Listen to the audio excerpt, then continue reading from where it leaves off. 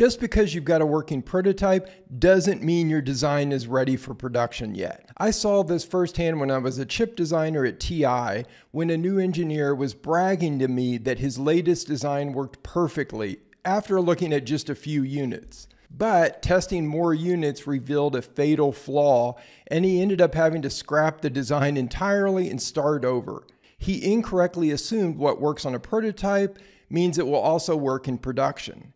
And that same assumption shows up all the time in PCB design. So let's go through 6 common PCB design mistakes that can completely destroy production. Mistake number 1 is no test points for key signals. This is probably the most common mistake that I see, even from otherwise solid designers. If you don't include test points, your manufacturer has no easy way to verify that the board works before they ship it out. That means there's no way to measure power rails, check communication lines, or confirm that the firmware software was loaded correctly. Sure, major problems are likely to be caught in your functional testing, but the earlier you catch defects, the better. Some issues might not show up as immediate functional problems also. So what happens next? Either the manufacturer ships you untested boards and leave testing up to you, which is a nightmare when you're ordering in high volume quantities, or they charge extra to create a custom test fixture that works around your design. Also, when placing test points, if you put them on both sides of the board,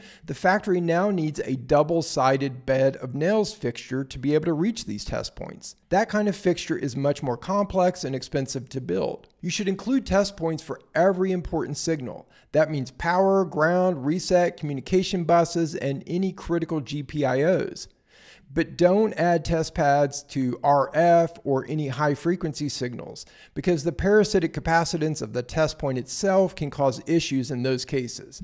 Put all of the test points on one side of the board. The bottom side is usually best for test points, or the side that's opposite from the components, and that's the standard for fixture-based testing. Keep all of the test points grouped together if possible and clearly labeled. Add a nearby ground pad or two to make probing and measurements easier. Check the description below to grab your design mistakes checklist bundle. You'll get the same checklist that I've got right here, including this one here, which covers all the mistakes discussed in this video for manufacturability. This checklist here, which includes all the common PCB design mistakes that fail certifications. Plus, you'll get all these other design review checklists for your schematic, PCB layout, and enclosure. Links in the description below, or you can just scan this QR code right here. Mistake number 2, missing part number and revision on the PCB. This one gets overlooked all the time, and it might seem minor, but it can cause a lot of confusion during production. Let's say you send a board to your factory, then 2 months later you make a small change. Maybe you update the microcontroller footprint or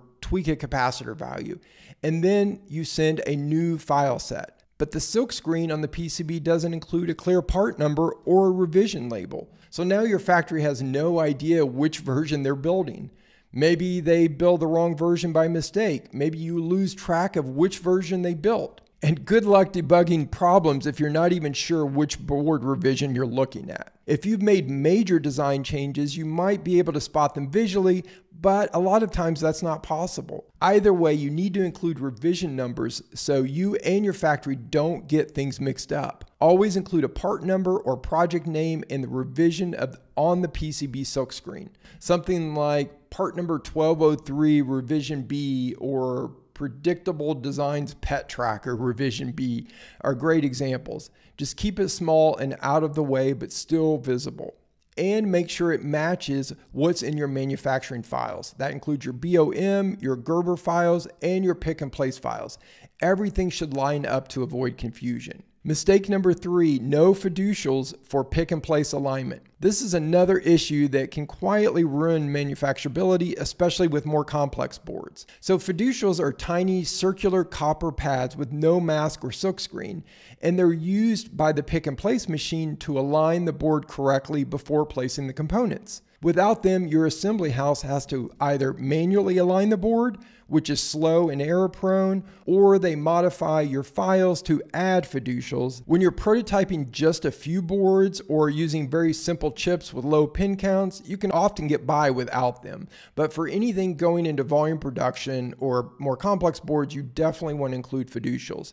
At least add 2 global fiducials to your board, ideally on opposite corners. That gives more reliable alignment. And if you're using high density packages like QFNs, BGAs, or fine pitch connectors, consider adding local fiducials near those parts too, just to increase the placement accuracy. Just make sure there's at least 1 millimeter of clearance from other copper or silkscreen, and don't cover the fiducials with solder mask. Mistake number 4, no panelization or depaneling strategy. If you're only making a couple boards, this might not matter, but once you start producing at scale, especially if you're using smaller boards, your manufacturer is going to want to panelize the design. That means putting multiple copies on a larger panel so they can be assembled together, then broken apart later. If you don't think about this ahead of time, your contract manufacturer might make their own panel, which could mess with your layout. Or they'll send the files back asking for changes, which just slows everything down. Even worse, poor design of the depaneling can cause cracked boards, broken connectors, or fractured solder joints when they're separated. If your board is, let's say 100 by 100 millimeters, plan for panelization from the beginning. Add mouse bite tabs or V-score areas, and make sure to keep important components away from the edges. Talk to your manufacturer about their preferences. Ask about tooling holes, panel sizes, and spacing. Most are happy to send you a panel template if you ask. Mistake number 5, using hard to source or obsolete parts. This one might sound obvious, but it's a big issue, especially with how unpredictable supply chains can be. You might find a part that looks perfect on paper, but if it's only available from one distributor or already marked as not recommended for new designs, that's a big red flag. Factories don't want to pause your build while they wait 3 weeks for one missing capacitor. And some might even substitute a part without telling you, which puts your product at risk. Before you lock down your BOM, check availability using sites like Octopart or Find Chips. Make sure each part is available from multiple suppliers and isn't nearing end of life. Choosing parts that are easy to find and well supported will make your build go a lot smoother. Don't forget to grab your free Design Mistakes Checklist bundle. Whether you're designing the product yourself or outsourcing the design, these checklists will help you prevent mistakes and costly redesigns. The link is in the description below, or you can scan this QR code right here. Mistake number 6, tight component spacing and no room for rework. When you're working on an early prototype, it's tempting to cram components together to save space. That's especially true if you're trying to get a really small board.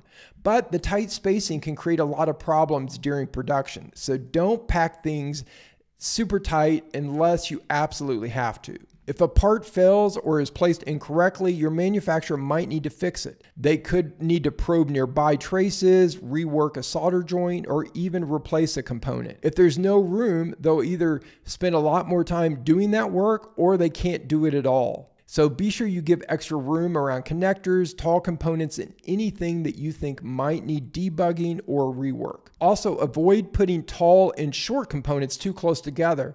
That can cast shadows during inspection and even affect solder reflow. And don't assume everything will go smoothly during production. It won't. So make space for human hands, tweezers, and soldering irons, because someone is going to need to fix something eventually. If you found this video helpful, then you're going to want to watch this video next, where I review common PCB mistakes that will cause your product to fail certifications.